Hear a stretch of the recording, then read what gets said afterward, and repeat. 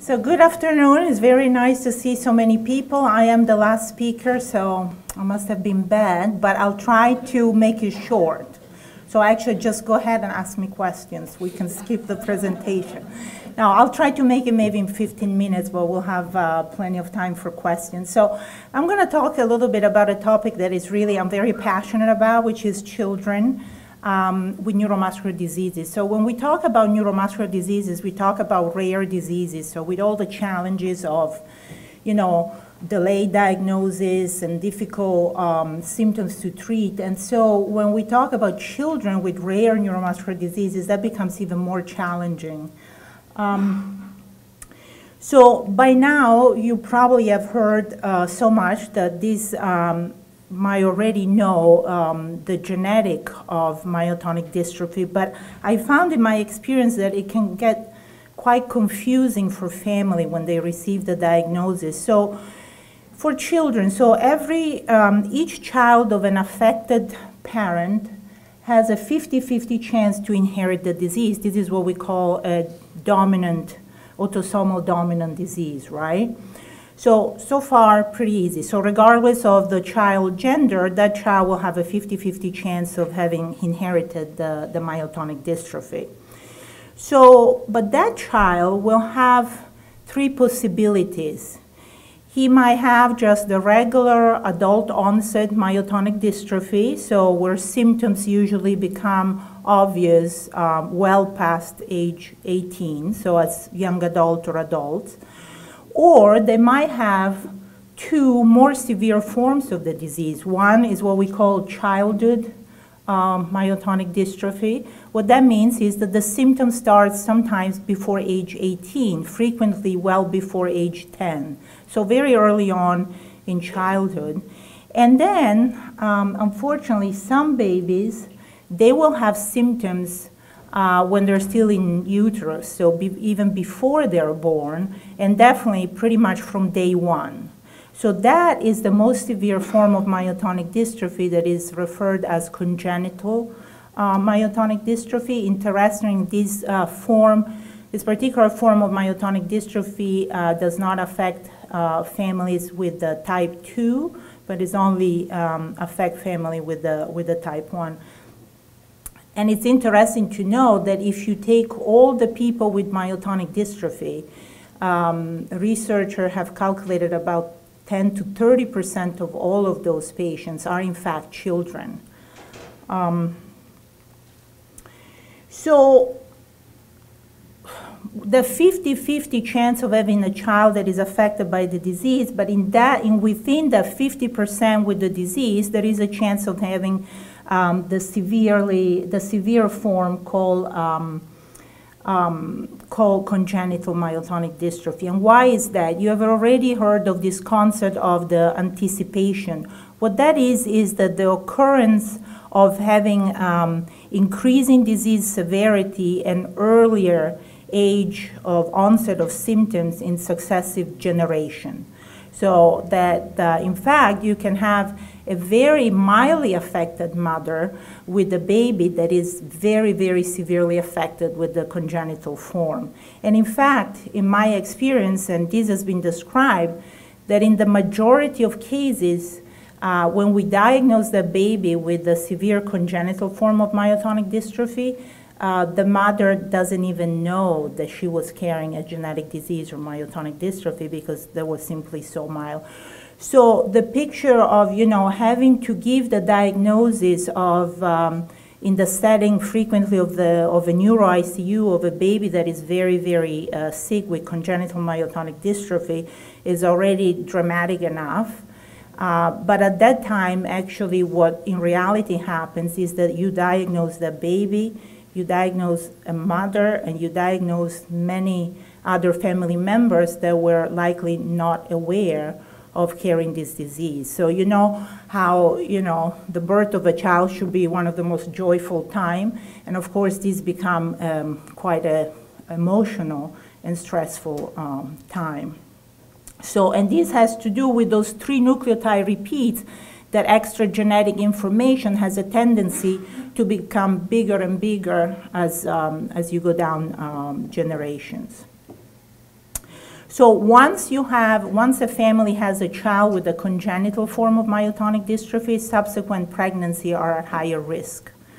And this, I think that when we do genetic counseling, sometimes it kind of get lost, and there is almost that misinformation of saying, well, you know, I have a muscular dystrophy and it's pretty mild, therefore I understand that my child might have a 50-50 chance of having the disease, but sometimes the concept that in fact you might have a child that is severely affected get a little bit lost in translation sometimes, or at least that has been my experience in some families. So it's very hard to talk about children without talking about women, and I think that I have also passion about women who carry chronic progressive diseases, because I think there are special challenges with that, and obviously women have pregnancy, and so that opens up different challenges. So there are in fact increased risk for women with myotonic dystrophy type 1, including, you know, a much higher rate of miscarriages, spontaneous abortion, usually preterm labor. So what that means that sometimes the baby that is affected with the congenital severe form of myotonic dystrophy is also a premature baby. So now you're looking at the baby with two difficult challenges, a chronic genetic disease, very severe, and prematurity. So making a prognosis can be even more challenging. And then postpartum hemorrhage, retained placenta, those are a common complication. Again, many of these women, they don't know they have the disease during especially their first pregnancy, and so they might not have been really monitored as needed for this particular type of problems. And in women who carry a child with a myotonic dystrophy, is 100% universal that they will have what we call polyhydramnios, which is a fancy word to say that they have extra fluid, and that's usually the first clue to know that that child is actually affected by the myotonic dystrophy. These women also frequently require cesarean section, and cesarean section is basically a surgery. And with surgery comes anesthesia, and you've already heard about the potential risk of receiving anesthesia if you have myotonic dystrophy. So that's something also to keep in mind. So when we talk about congenital myotonic dystrophy, the most severe form in children, we're talking about the disease that starts already in utero, basically, before birth and delivery, with decreased fetal movement and polyhydramnios, which in retrospect, women can tell you, yeah, absolutely. I was told that I had too much fluid and, you know, not much fetal movement. But this is a disease that usually require a prolonged stay in the neonatal ICU with respiratory failure, problem with breathing, problem with feeding. These are babies that you can barely hear them crying because their voice is so weak. They frequently have club foot, that is a deformity of the feet and other joints. And really, this is a time where you really need a very multidisciplinary team that include, obviously, neuromuscular with expertise in the disease, a geneticist to really confirm the diagnosis, an obstetrician awfully before delivery if the mother was actually already diagnosed, and then a neonatologist to really care for this baby. And congenital myotonic dystrophy, the course is really dictated by how the baby does in the first year, okay? If they are actually dependent on a breathing machine, what we call a breathing machine, or having a ventilator in those first few months, that usually imply a more severe form of the disease. There are some babies that are so severe that will never be able to breathe on their own, and so they will live with a breathing machine and a trach.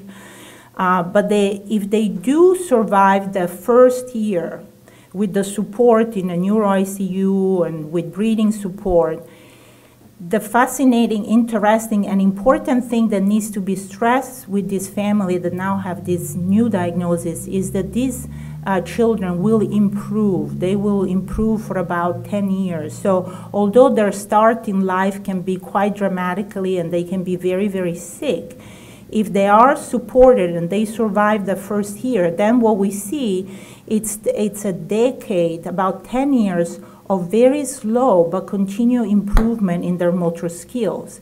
And so that some of these babies might not be able to start walking at 12 months, they might be able to start walking at 24 months, for example. So, and they really need to be supported by a team of people that really know about this particular form of the disease.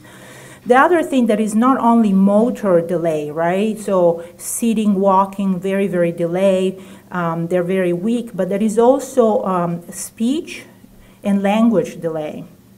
So their languages can be very late, or if their language is intact, they know what they want to say, but their speech is very, very impaired because they have muscle weakness.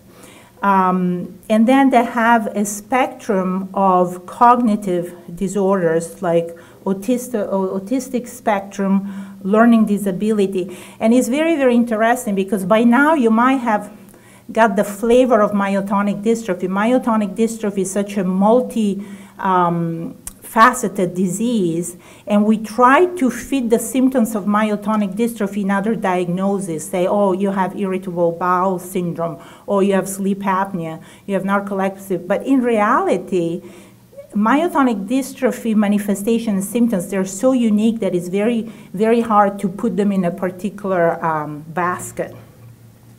And this is particularly true in children.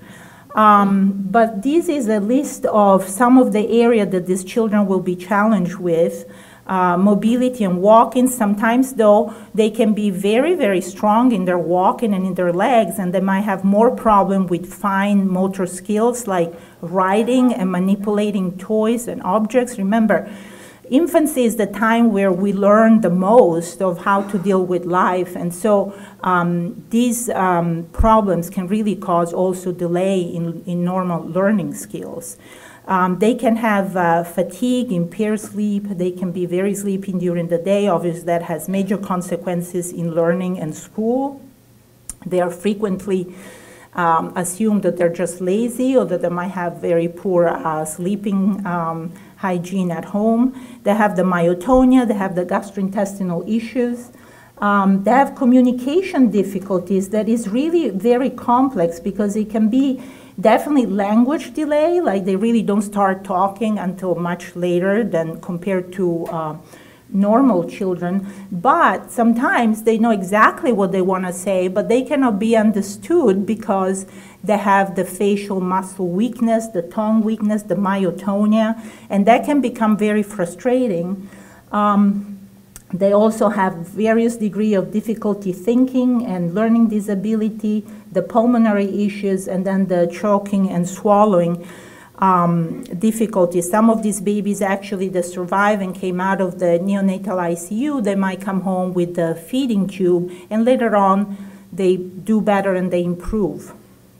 And they will be able to eat by themselves. So again, there has been just this month's publication of consensus-based care recommendation for the children with myotonic dystrophy, for both the congenital and the childhood onset myotonic dystrophy. And this is a pretty impressive task because not having a reference, a kind of a map of how to deal with this very complex childhood disease has been one of the most frustrating, challenging things for this disease. And I think this is going to be extremely helpful. Again, like as I've already said, these might not be recommendations that are based on clinical trials or perfect research. We don't have perfect data.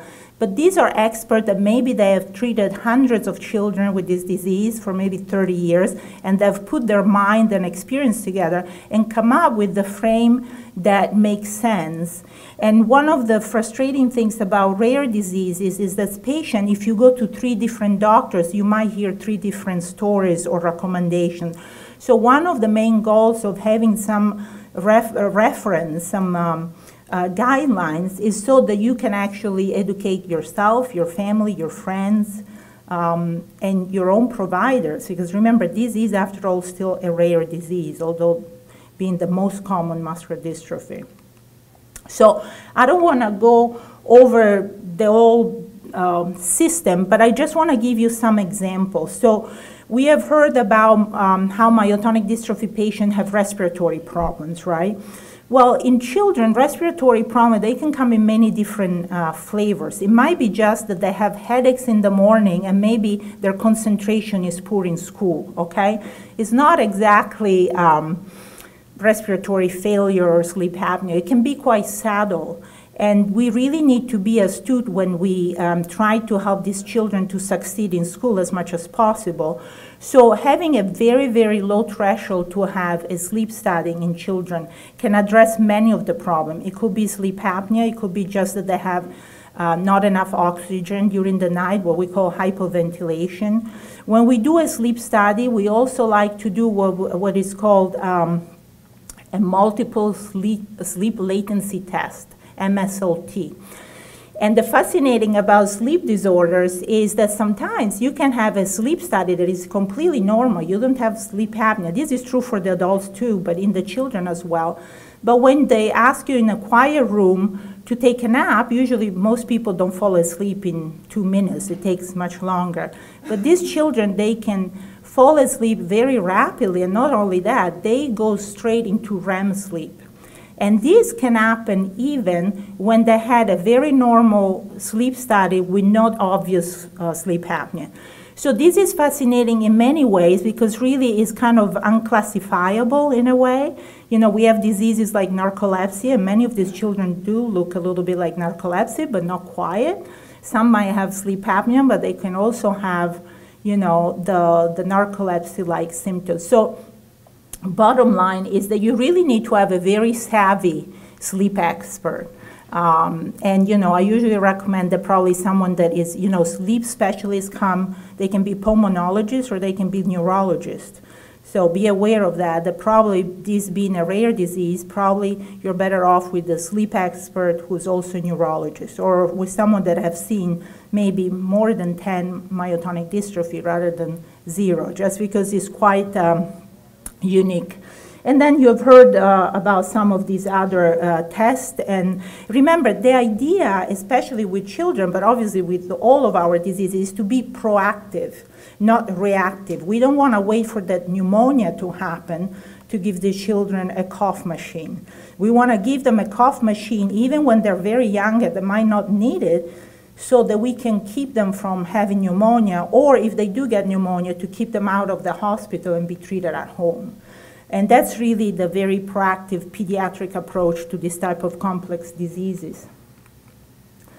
Excessive daytime sleepiness is, I think I already told you quite a bit, but I think that for children, I put it very early, you know, before cardiac and all the other things, because if you are sleeping and if you're falling asleep at school, you're missing out all your learning opportunities.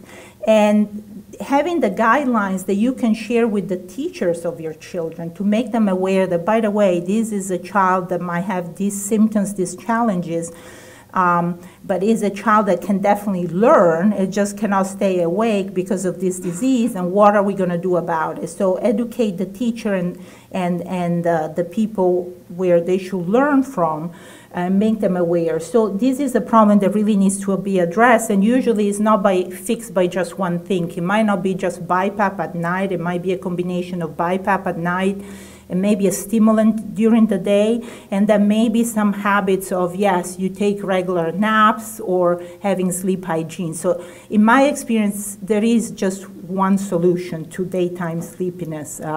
It's usually a combination of different things that works best.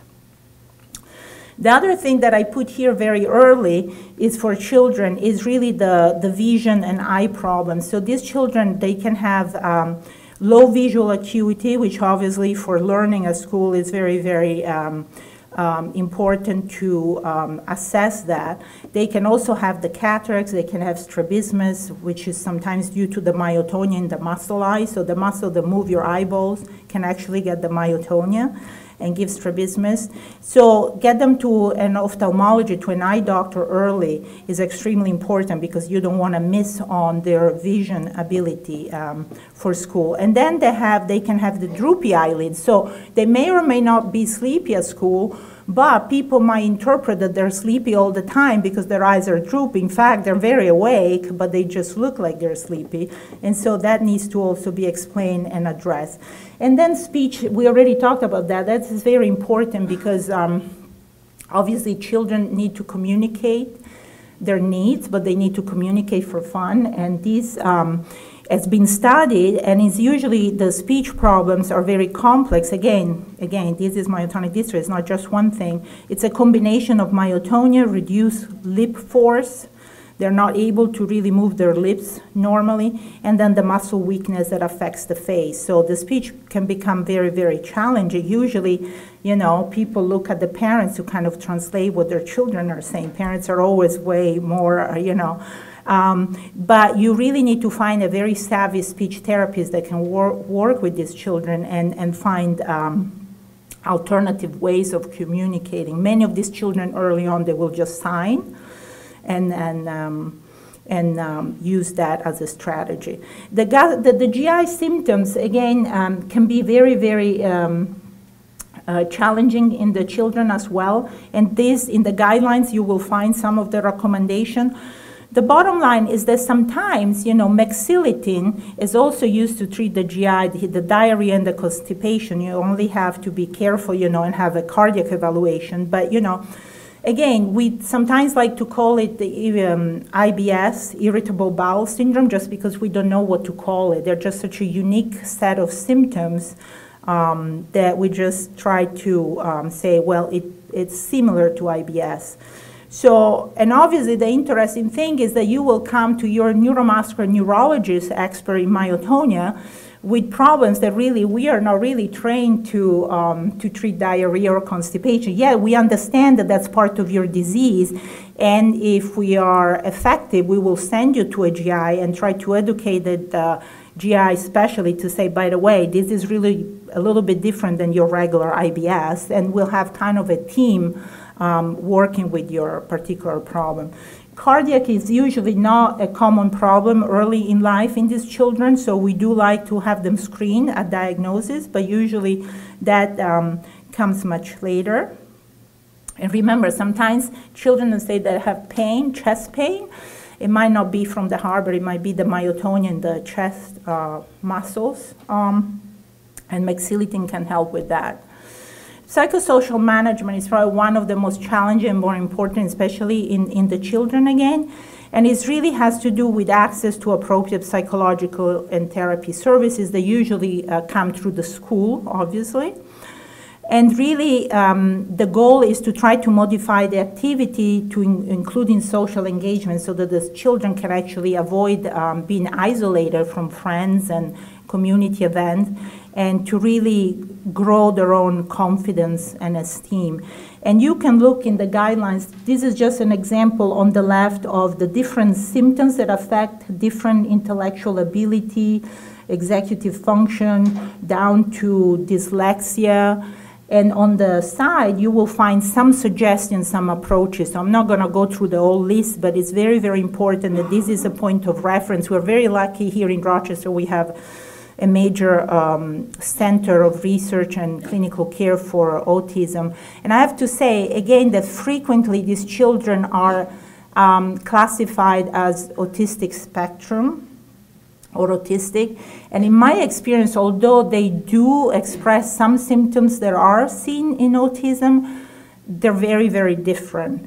I have to say that some of the best hugs I've ever received, and I see a lot of children in my practice, they've been the hugs from children with congenital myotonic dystrophy. So these are children that they like to hug, they like to snuggle, they're very friendly and open, and they want to, express themselves. They just need the tools to do so, given their challenges. The other thing that I found in terms of engagement of what they can do is that they might not be the best kids in the PE class. That's a big problem. But they might enjoy immensely doing, for example, ballet or yoga. I have kids that come and they show me all their postures with yoga and dancing and music. Music therapy is huge with these kids, and sometimes even horse therapy. So you have to be creative to just get them out and about and express the best that they can be. We have already reviewed this, so I'm not gonna pause on this very much, but obviously for children that undergo procedure, please have them share these guidelines with their anesthesiologist and probably have see a pulmonologist before undergoing any surgery or anesthesia. So ultimately, guidelines, why are they important to you and how you should use them? Well, first of all, I think that any patient, any family with a challenging disease, the more informed you are and educated about a rare disease, the better off you are advocating for yourself and for your children and to seek out the expertise that you need. Also, it's a tool that when people ask you questions, especially teachers, friends, other family members, you can try to explain or you can give them reading material and they can think about it because people do want to help. I see that especially in family with children, you know, frequently the grandparents are going to step in, the unaffected parent is going to become, you know, primary caregiver for many tasks like driving around and so forth. So the more education and really to look and have a map and say, okay, where do I need to focus my attention? What kind of providers do I need to seek out for my child? And then ultimately to advocate for services at school, that's very, very important. And we should be our advocate to coordinate all these type of things for schools certainly, but also at work. I have myotonic dystrophy young patients that were brilliant and very, very smart, but they couldn't stay awake in college. And I had mothers who will go at 6 a.m. and start the process of waking them up to get them to class. And between Adderall and Provigil and the mother, they made it through college. So it's, I have seen many, many different strategies, but I think that explaining to the community what kind of symptoms and challenges will serve you best. So that's how these guidelines can be helpful. So I think that's all I have, and I guess we're all gonna take questions.